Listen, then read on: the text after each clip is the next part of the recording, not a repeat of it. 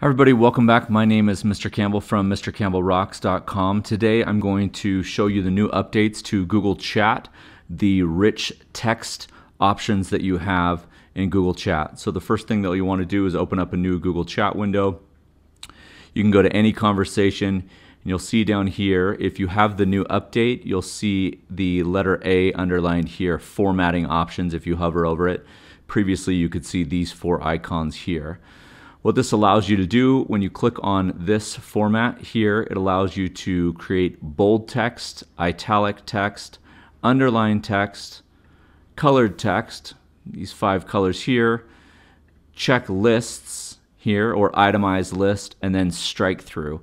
So you can see right here I've done a quick example of what each of these looks like. Here's the bold text, the italic text, underlined, colored in red, the items, and then the strike through at the end. Again, in order to show the formatted text, you'll have to have the new updated version here of Google Chat, which just came out in the past week or so.